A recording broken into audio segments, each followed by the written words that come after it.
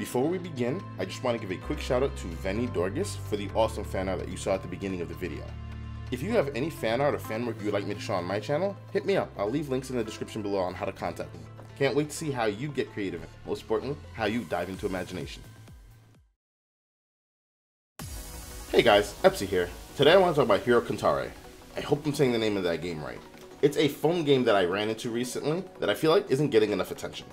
Well, to be honest, this isn't the first time I ran into this game. I remember running into it maybe a couple months ago when they were announcing that the game was coming out, you know, when you could pre-register.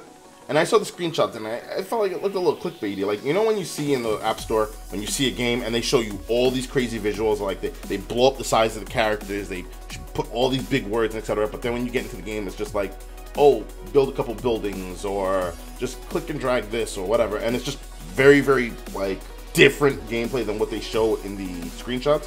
Well, oddly enough, this game actually delivers on that, and I'll get a little bit more into depth about it. One of the first things you start noticing as soon as you log into the game is they use a lot of live 2D. I'll be honest, I'm not a big fan of live 2D too much because I feel like some games tend to overuse it instead of just like using it for certain things here and there. And this game can be one of those at times.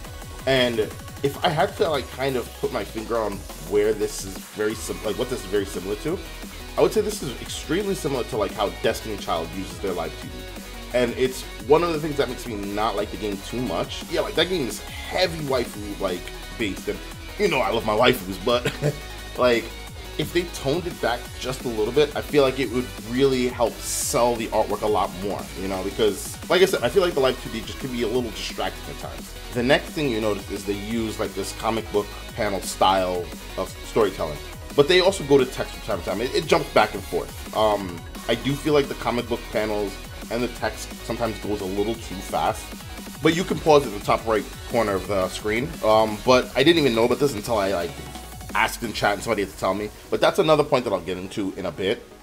But just to say first and foremost, this game is littered with tons of story. And what I didn't know about this game is that there's this thing called WEBTOONs. I've been seeing ads about it like left and right on YouTube, and they're like, you know how you see sometimes they'll show you like a weird manga clip of something and they'll say, oh, you can go read this here.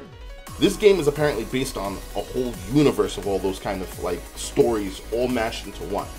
And one of those stories, from what I've learned, has actually been turned into an anime called Tower of God. I still have yet to see that, but those characters are in this game as well. So if you are into any of those stories or you like Tower of God, then definitely take a look at this, because you might be very interested to see some of the characters from that or from those stories in here. But here was the one thing that finally pulled me into this game and made me decide to actually give this a full chance. There are a lot of animated scenes and ultimates that you can use in this game. Kind of like how Epic 7 has them when you get to your 5 stars and your 4 stars, and or maybe a couple other games. Keep in mind, for those ultimates, it's not like how in Epic 7 it's straight out the gate you have them. You have to unlock them through a skill tree of some sort. Now to kind of step away from like the way the game looks and whatnot, let's talk about what you're hit with when you get to the home screen. First thing you see is, in my opinion, a bit of a loud UI. But when you click on story, after you finish the little bits of tutorial, you'll notice that your characters are kind of sitting there and fighting on their own. This was really interesting. They decided to go with a idle style gameplay format for how you get resources. And while I know that idle style gameplay isn't really new or innovative, what makes it different is that that's not the only way you can play this game. At the bottom of that screen, you'll see a flashing button that says battle. When you click on it, you go in, you actually get to control your characters with this unique kind of card stacking system.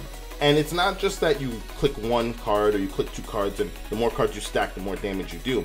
The amount of cards you use actually determine what skills you use. And something that they don't really show too much, but they kind of bring it up later, but you're going to gloss over this. It happened to me and it happened to a few other people. This uses up mana. The mana gauge is found at the bottom left of the screen, and depending on how many cards you stack on top of each other will depend on how much mana you're going to use for that turn. And then once you're done, you click ready, and then the whole battle plays out for that turn. Now with this unique combination of idle style gameplay and the card battle system that you saw, what this allows you to do is it helps you progress through the game a lot easier in terms of the story mode, because those resources that you get when you're idle, you use to level up your characters. And then you actually level up your player level with that as well. And because of this, in a sense, generous combination, you don't have to worry about getting like level stuck or having to grind for resources to go and level up your characters or whatever. You can actually just let your game auto in the background, and then once you've accumulated enough resources, you can go back and use them to get your character up. Like for example, I was trying to level up this character that I got through the storyline named White, and I already had like level 60 characters, and I wanted to get him up there with them because I kind of like the way he, you know, attacks and stuff like that. So because of that, all I had to do was just put him in the party, and then as I was doing the story and whatnot, letting the team kind of carry him, once I was ready to just kind of push more levels into him, I can just hit the claim button at the top and just dump those resources into him. And if it wasn't enough, just wait maybe an hour or two and just continue to do the same thing, rinse and repeat until he was level 60. I kind of wish other mobile games did this, because like, you don't know how many times I was trying to level up a character in said game, but I needed the stamina to go and do a certain stage while I was trying to take care of an event on a certain day, because the resources that I needed were only available on certain days, and I'd have to kind of, for lack of better wording, juggle how I was going to do it. That got really annoying. So not having to stress about who I wanted to level and how I wanted to level, and basically allowing my characters to passively level up along with me, that's quite a breath of fresh air. Next, we'll talk about kind of the elephant in the room, the gacha system that they use. Every single banner that's in this game, the first pull is absolutely free. And then there's also a banner that you can pull 3 times a day for free, but I don't think I've seen any characters come out of it. Not that I know of, I think you just get shards. But going back to what I was saying about the other banners, when you click on them, you'll get the free pull, but there's gonna be something that's gonna be a little confusing. You're going to see these orbs just kind of sit there, the things that you pulled, and you're probably wondering how you claimed them. They're already claimed. But they do that, I guess, as a means to show you what your last pull was before you go to pull again, if you're looking to pull. And then at that point, you start to use your currency. Now, a funny thing about that currency that you can use, or one of the currencies that you can use, the gems, you don't have to necessarily pay for them. In one of the shops, I'm still trying to memorize everything with the shops, because once again, it's a bit confusing. I'm going to get to that point really soon, I promise. You can actually buy those gems with in-game currency. Yeah, you can only do it once a day, and it's a little hefty, the amount of currency you need to use, but that's one of those resources that you can passively grind out in the idle system. But before I go any further, let me talk about the one thing that I kept bringing up from time to time during this video.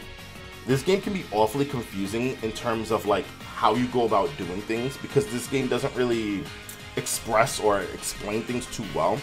Like I just mentioned with the gacha, how when you do a pull, the last pull you've done sits on that screen, and it doesn't tell you, hey, you claimed this. You have to kind of go and realize it for yourself. Or the fact that like when you get relics, they don't really tell you exactly what a relic is. You kind of need to stumble upon it yourself to notice it. Or even the fact that like when you're doing the idle thing and you see those little bouncy chests in the back, you have to click them. And even the shop itself, like if you're a free-to-play player and you are playing, you're most likely not going to touch the shop too much because you're not looking to really spend or anything of the sort. But there's a lot of missions in there that you can clear that gives you free resources. Or the fact that they actually give you free gems in the store when you go in there and you click on a certain gem that you see in the corner. And let me not, get started on how there's like 9 different stories in the game, and they're all scattered about. Some of them you have to go into world mode to find, some of them you have to go into the store to find, some of them you have to go into the portal or the gacha to find, and whatnot. It's just very all over the place, and it's, even though it's not really overwhelming, it's just, it makes you say like, wow, how did I not know this ahead of time? And now that I didn't click these gems every day, I probably missed out a whole bunch of gems.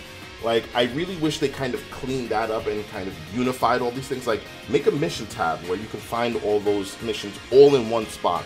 Make a place where you get your free resources like the gems or whatever all in one spot and whatnot. When the chest is bouncing, make it kind of like circle in on it and dim out everything else to let players know, hey, you can click on this, the first time around only, and stuff like that. Or even the quick city search.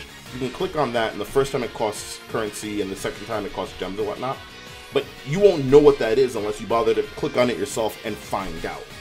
I really think they really need to work on this one aspect the most. On top of like maybe the English, but this is the one thing I feel like really, really, really needs attention.